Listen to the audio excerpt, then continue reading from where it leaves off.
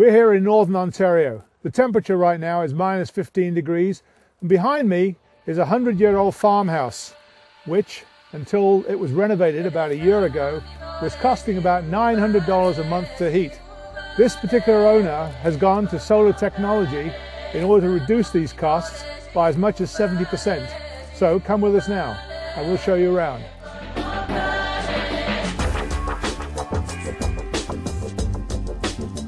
So this basically captures the sun's energy and turns it into electrical energy. These collectors provide about between 40 and 50,000 BTU of heating per hour. These two systems can work very nicely together to provide heating and ventilation for the entire home.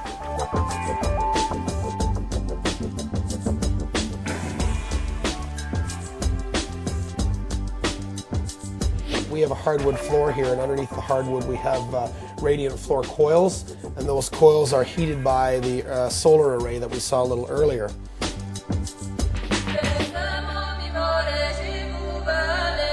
Well, this is a 620-gallon solar storage tank, so this is referred to as long-term or seasonal storage in the solar world. This furnace doesn't have a burner. In this case, the burner is something called a hydronics coil, which is powered by solar hot water and an on-demand tankless boiler. Essentially, you're getting paid for the hydro that you're using, and any excess hydro goes back on the grid, and you get it back in terms of the form of a rebate.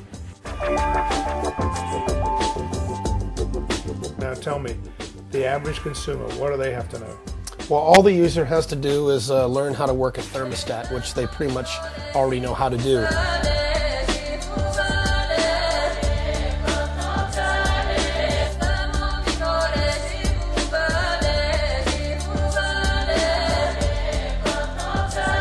We've seen how this particular homeowner has saved over 70% in the cost of heating their home through the use of 3 different types of solar technology.